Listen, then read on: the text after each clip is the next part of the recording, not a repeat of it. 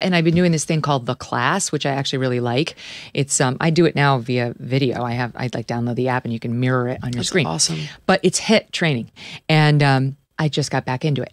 And I love it. I have to tell you, it is transforming my body.